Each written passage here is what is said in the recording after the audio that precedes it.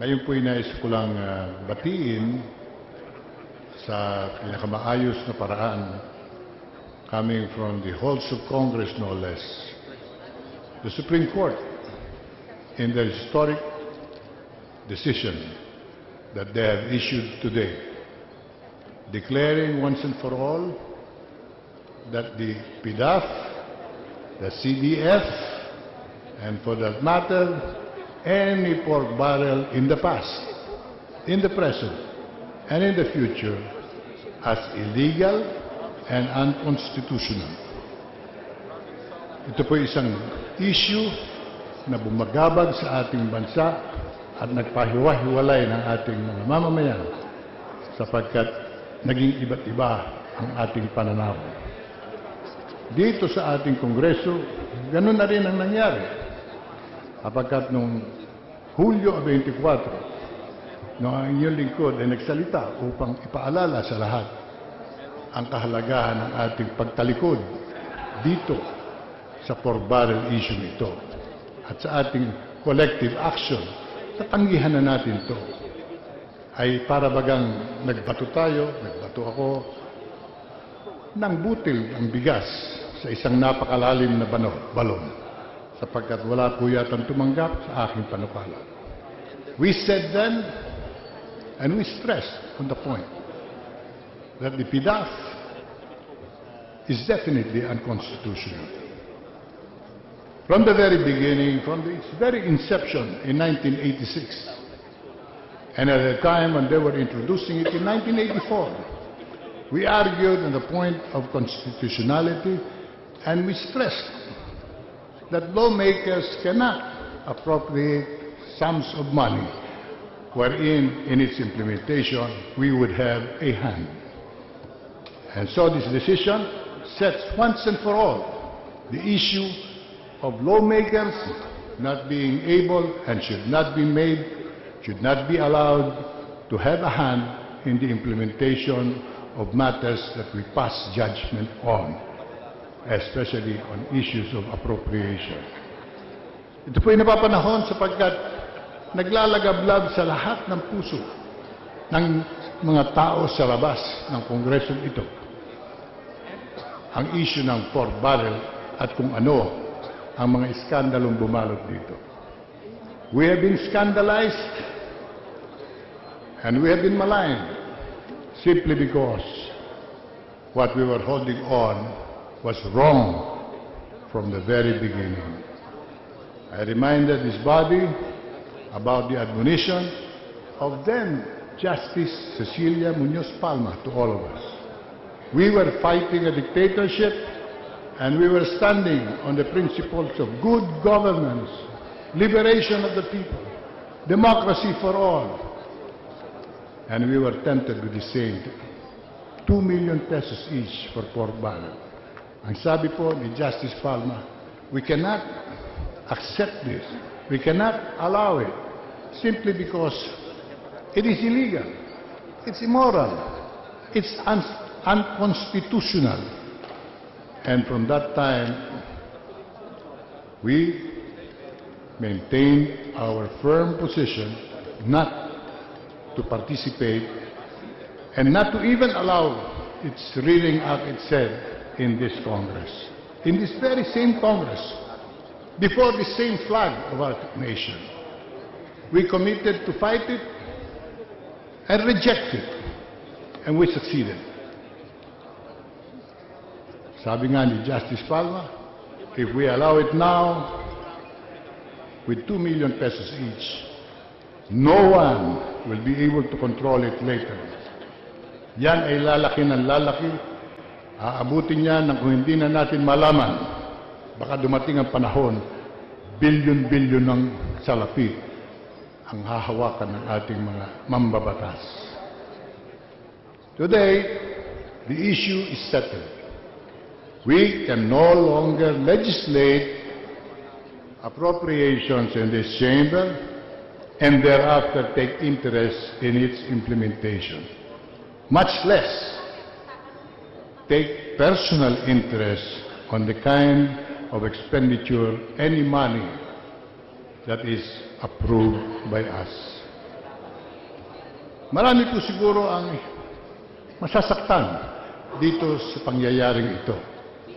Dahil alam ko namang marami sa ating mga kaibigan na mga politiko na nangako sa kanilang mga distrito nung nakarang halal ng kung anuman ang kanilang maibibigay na kapalit sa tangkilik ng kanilang mga manghahalal.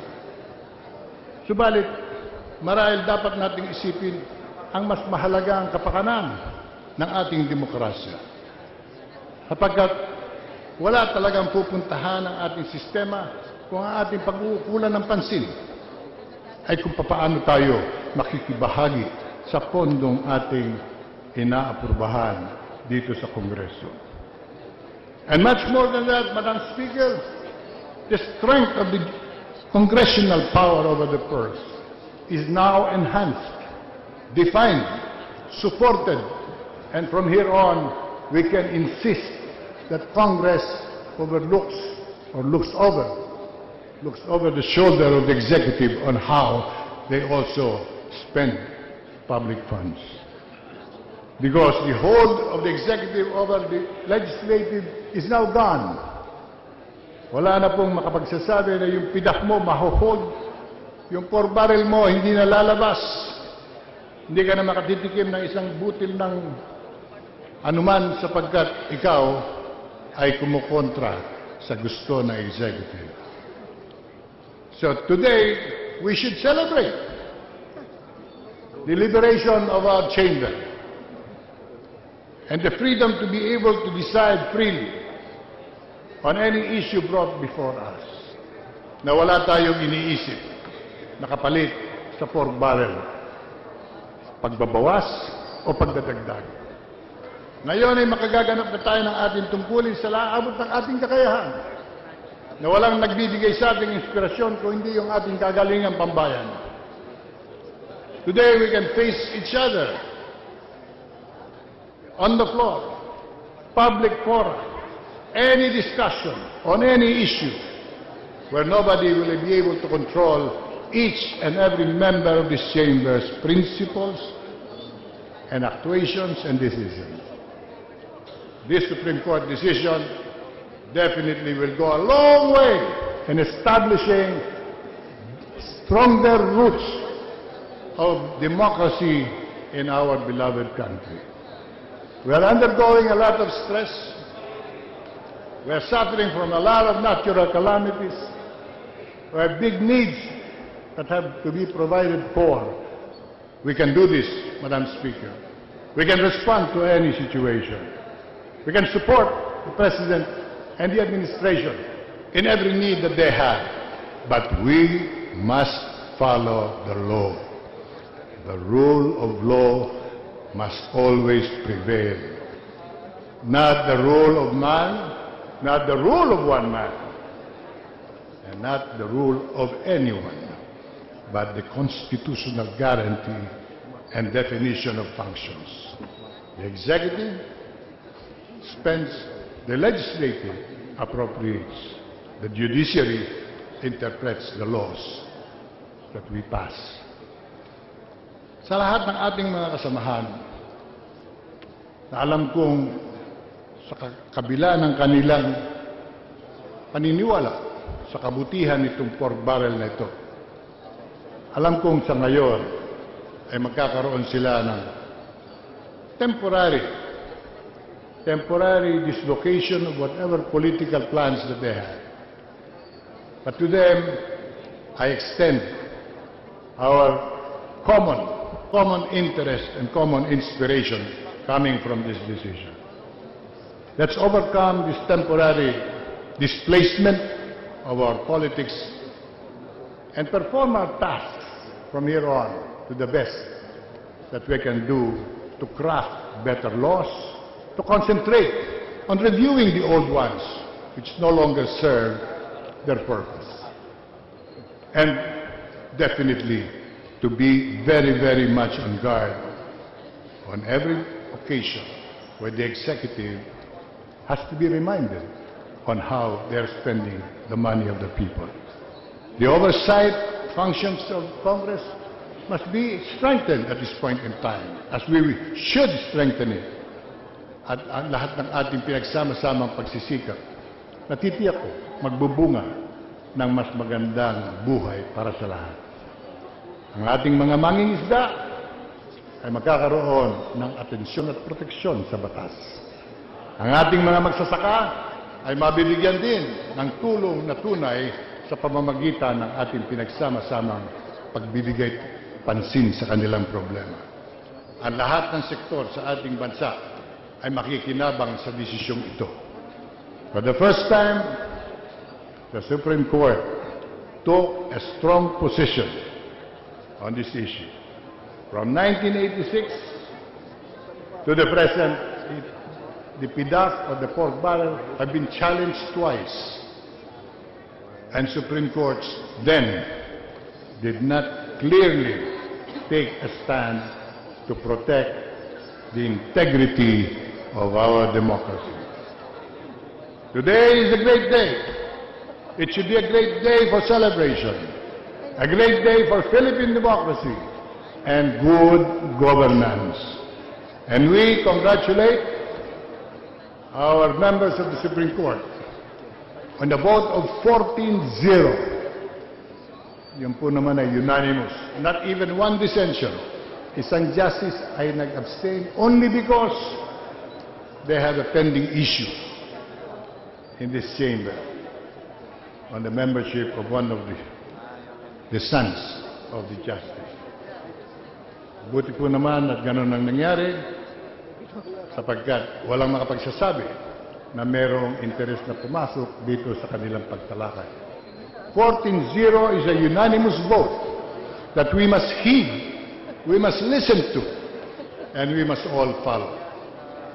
And let us not try to circumvent the intention and the spirit of the decision. Sumunod na lamang tayo at magkakasundo-sundo at magkakaisa tayo. Huwag tayo unisip ng paraan upang itago pa ang ibang pondo sa ibang paraan, sa ibang departamento, sapagkat yan ay mabibilad din sa kaalaman ng tao.